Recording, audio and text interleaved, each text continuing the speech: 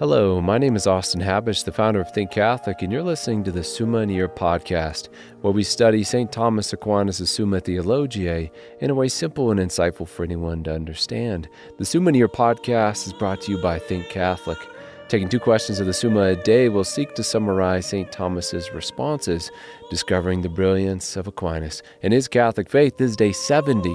So let's get started. We're covering today questions 18 and 19 of the Prima Secundae, that is, of the good and evil of human acts in general, and of the goodness and malice of the interior act of the will.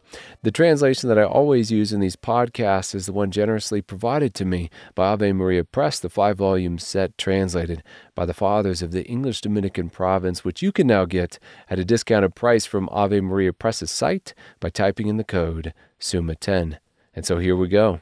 And we have no less than 22 articles to cover in this episode, so to keep it within our usual time, we'll have to move quite swiftly. And so here we go. Article 1, whether every human action is good, or are there evil actions?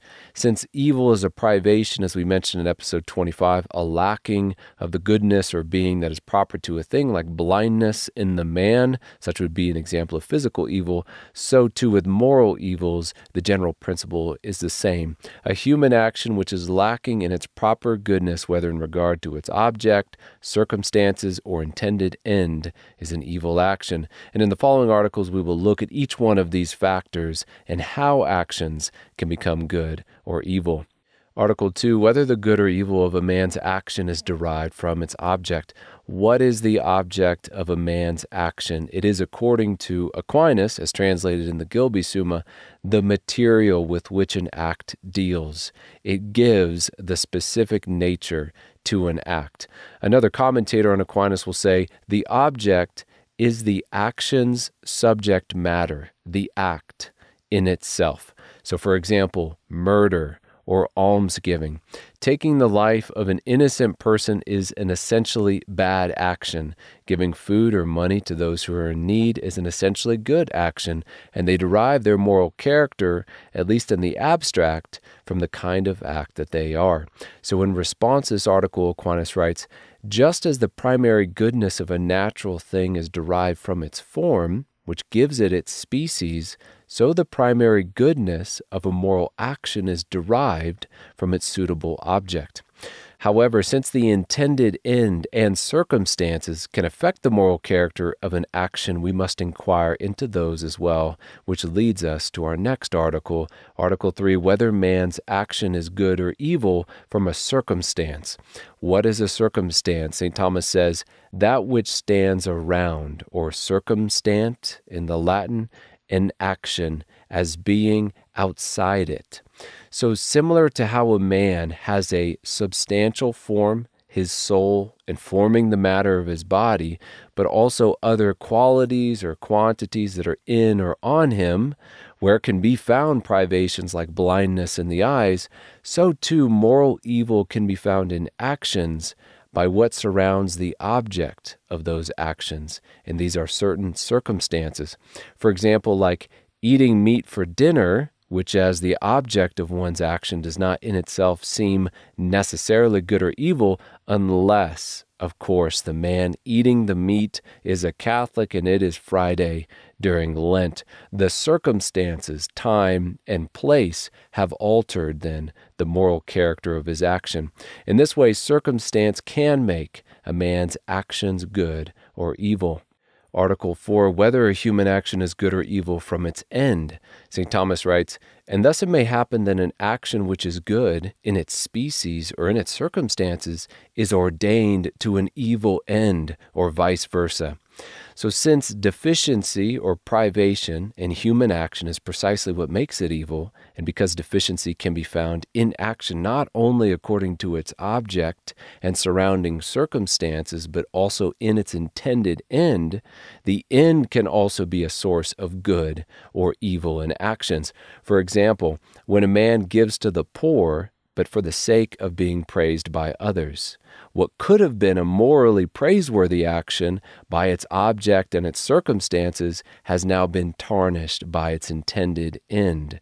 As our Lord said concerning almsgiving specifically, beware of practicing your piety before men in order to be seen by them, for then you will have no reward from your Father who is in heaven.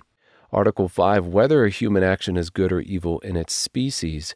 The species or kind an action is, some particular act, is derived primarily from its object, what the action is about, and since right reason is the rule or measure for morally good or evil actions, insofar as the object of this action falls from or is in accord with right reason, so too it is said to be good or evil.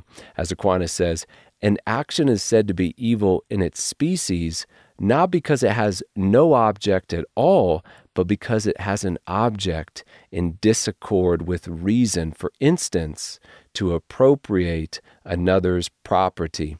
So taking theft as an example, as the object of a man's action, being against right reason, so too it is considered evil in its species or kind. Article 6, whether an action has its species of good or evil from its end. Going back to our example of almsgiving for the sake of vainglory or the praise of men, we noticed how the intended end made what would have otherwise been a good action, considered abstractly, an actually evil action. And so yes, an action can receive the aspect of good or evil from its intended end. In St. Thomas's words, now in a voluntary action, there is a twofold action: the interior action of the will and the external action. And each of these actions has its object. The end is properly the object of the interior act of the will, while the object of the external action is that on which the action is brought to bear. Therefore, just as the external action takes its species from the object on which it bears, so the interior act of the will takes its species from the end, as from its own proper object. And it's worth mentioning that some actions, irrespective of their intended end, are evil in themselves based on the thing done, like adultery or blasphemy, which can never be done for a right reason or under the right circumstances. Article 7, whether the species derived from the end is contained under the species derived from the object as under its genus or conversely. This article is asking how the previous two articles work together.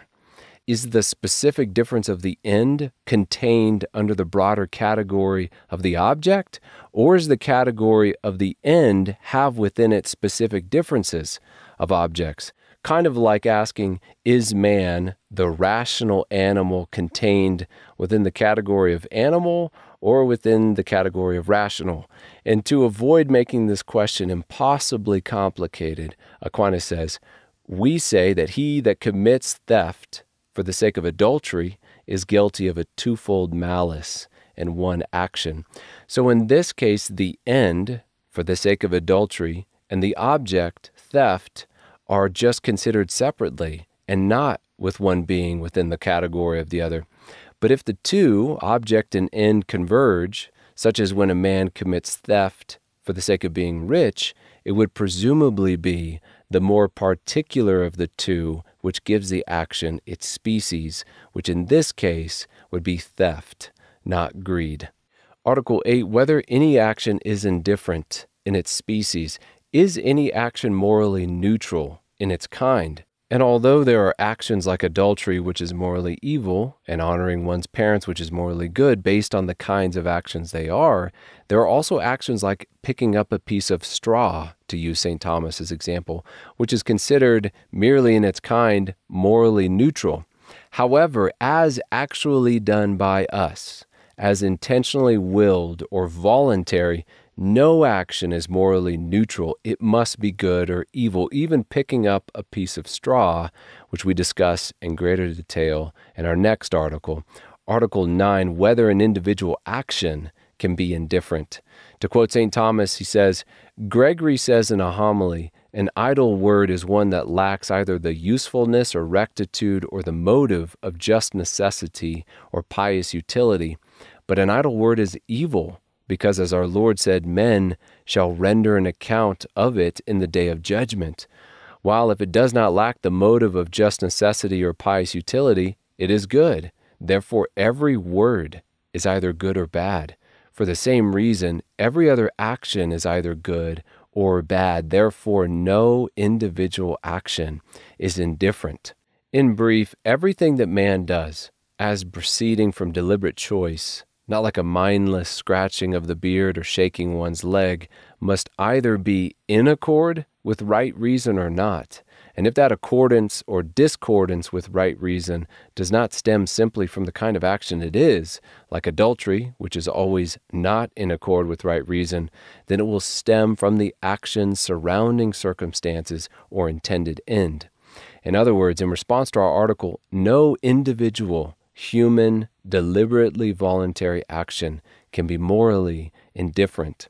Article 10, whether a circumstance places a moral action in the species of good or evil. Circumstances can be considered as something merely surrounding a certain object, like the person, place, or time involved in a man's theft. However, in some cases, the circumstances can actually define the species of an action, such as when someone steals, but steals specifically a chalice from a particular cathedral, making what might have only been an act of theft because of these circumstances, specifically an act of sacrilege.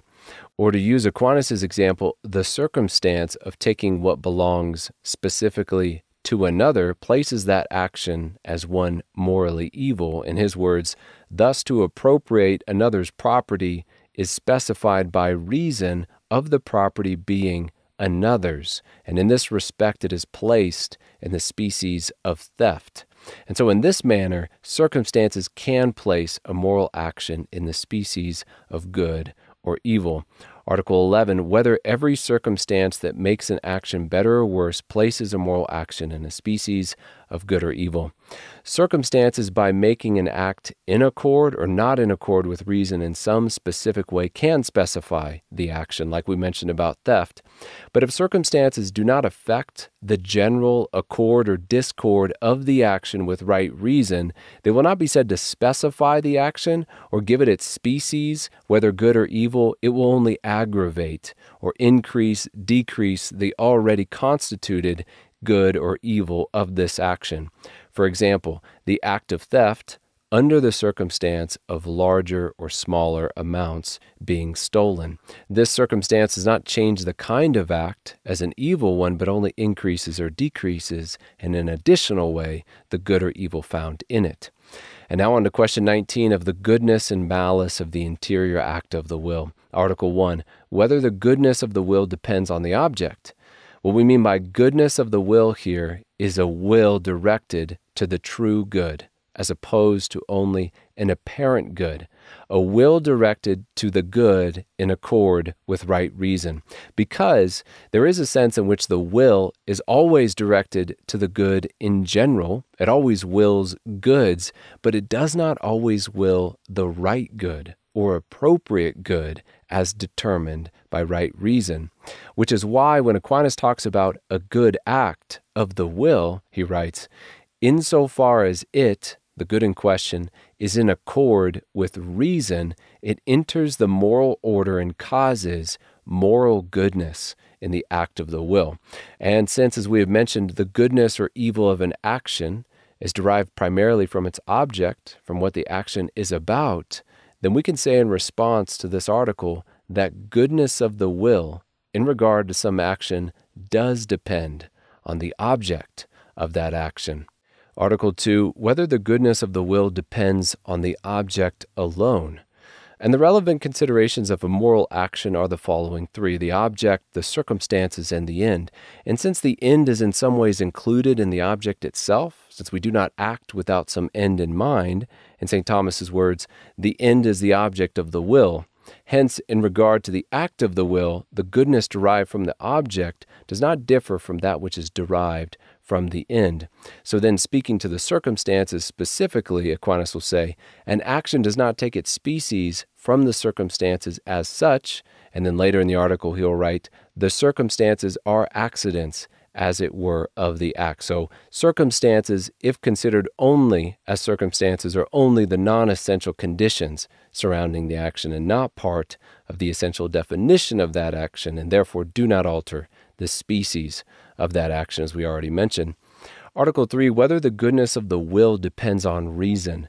Absolutely, because it is reason which distinguishes the true good from the apparent good, from the right good to be willed and the good which ought not to be willed. As St. Thomas writes, Hilary says, it is an unruly will that persists in its desires in opposition to reason, but the goodness of the will consists in not being unruly. Therefore, the goodness of the will depends on its being subject to reason. Article 4, whether the goodness of the will depends on the eternal law. And it does insofar as the natural law, or the law of right and wrong is known by our natural powers of reason, is ultimately founded upon the eternal law. Moreover, insofar as God has revealed supernatural laws to us, corresponding to our supernatural end, also in this way, the goodness of our will depends upon conformity to the eternal law. In Aquinas' words, it is from the eternal law, which is the divine reason, that human reason is the rule of the human will, from which the human will derives its goodness. It is therefore evident that the goodness of the human will depends on the eternal law much more than on human reason. And when human reason fails, we must have recourse to the eternal reason. Article 5, whether the will is evil when it is at variance with erring reason. In other words, is the will evil when it wills against what reason takes to be the true good, even when reason is wrong? So for the man who thinks he ought to worship idols on Saturday, if he does not, in fact, worship idols on a Saturday, is that action for him an evil action? And to answer the question, it helps to begin by rephrasing our article according to Aquinas' own words, who says, to inquire whether the will is evil when it is at variance with erring reason is the same as to inquire whether an erring conscience binds. And so does an erring, incorrect conscience still morally bind us? And the answer is yes, because conscience is our own judgment of the moral character of some action either which we have done or are about to do. And when we sincerely take something to be the right thing to do, we ought to do that thing, even if at the end of the day or years later we look back and realize we probably should have done something differently. Now, whether or not that mistaken judgment excuses our moral action or not will be the topic of a later article, but for the sake of this article, we must say that since any action at variance with reason is evil, then even when our reason is incorrect, variance with it makes for evil, as St. Thomas says. Hence, Aristotle says that, properly speaking, the incontinent man is one who does not follow right reason. But accidentally, he is also one who does not follow false reason. We must therefore conclude that, absolutely speaking, every will at variance with reason, whether right or erring, is always evil. Article 6, whether the will is good when it abides by erring reason. Aquinas, rephrasing this question, writes, the previous question was the same as inquiring whether an erring conscience binds, so this question is the same as inquiring whether an erring conscience excuses. And that depends on what kind of ignorance we are talking about, as we discussed in episode 64 of this podcast. If the ignorance is intentional or caused by some disordered passion or vice, then erring conscience is not excusable. But if the ignorance is truly through no fault of one's own, like a man taking a billfold off the table, which he truly thought was his own, although it was actually someone else's, then this kind of ignorance would excuse what would otherwise be considered morally evil as theft. And St. Thomas's words, if the error arises from ignorance of some circumstance and without any negligence, so that it causes the act to be involuntary, then that error of reason or conscience excuses the will that abides by that erring reason from being evil. And lastly, to give an example from Scripture, it seems like this was the kind of ignorance which St. Paul claimed for himself when he persecuted the church before his conversion, as he wrote in 1 Timothy, "I thank him who has given me strength for this, Christ Jesus our Lord, because he judged me faithful by appointing me to his service, though I formerly blasphemed and persecuted and insulted him, but I received mercy because I had acted ignorantly in unbelief." Article 7, whether the goodness of the will as regards the means depends on the intention of the end. And as we stated already, if we consider the intended end as the cause of the thing willed, for example, vainglory as the end for which someone is giving alms, then the end gives an action which might have been good, considered as almsgiving, the quality of something evil. But if the end is something, as it were, outside of the action, like serving as a witness to one's Christian brothers or as a means to the conversion of the Gentiles, along with the primary intended end of martyrdom, which is obedience to Christ, then in this way, those other subsequent intended ends would not determine the goodness of the will in the act of martyrdom. As St. Thomas says, intention that follows the act of the will is added to a preceding act of the will, and then the goodness of the previous act of the will does not depend on the subsequent intention, except insofar as that act is repeated with the subsequent intention. Article 8, whether the degree of goodness or malice in the will depends on the degree of good or evil in the intention. Is the goodness or evil in the will equivalent to the good or evil in one's intention? And we know this is not the case. Although a bad intention can make what could have been otherwise a morally good action like almsgiving morally evil by the intention of vainglory, it cannot make what is an evil in itself, like killing the innocent or blasphemy or adultery, a somehow morally good action. And we could say much more, but I will refer the listener to the text if one is interested in the details of this article. Article 9, whether the goodness of the will depends on its conformity to the divine will. In a word from St. Thomas, human knowledge is conformed to the divine knowledge insofar as it knows truth, and human action is conformed to the divine insofar as it is becoming to the agent, and this by way of imitation. So, insofar as our will is like God's will, who wills goodness perfectly and immutably, then our will can be said to be good. And insofar as our will follows truth, which is also God, by definition, he is truth in his essence, insofar as we know the truth, either supernaturally or naturally, by willing in accord with right reason, our will is also said to be good. Article 10, whether it is necessary for the human will, in order to be good, to be conformed to the divine will as regards the thing willed. Our compass in this question is the following from Aquinas. In order that a man will some particular good with a right will, he must will that particular good materially and the divine and universal good formally. What that means is that we must will some particular good, but only insofar as it is in subordination or aligned with the universal good, which is God, God's will. For example, if a man wanted to fast for God's glory, but his religious superior, of some religious order he happens to be a part of, like the Dominicans, tells him not to fast, then in this case, the morally good thing to do would be to forego that particular good of fasting for the sake of the universal good, which is obedience to God's will through his religious superior. And therefore the thing willed must be in conformity with God's will in order to be good, because particular pursued goods must find their place within the broader picture in order to be in accord with right reason. And that big picture is the universal good and law of right reason, which is God himself. In St. Thomas's words, in order that a man will some particular good with a right will, he must will that particular good materially and the divine and universal good formally. Therefore, the human will is bound to be conformed to the divine will as to that which is willed formally, for it is bound to will the divine and universal good, but not as to that which is willed materially. Now, one might object that God's will is not always clear to us at every moment, so conformity to God's will is not something that can be rightly demanded of us.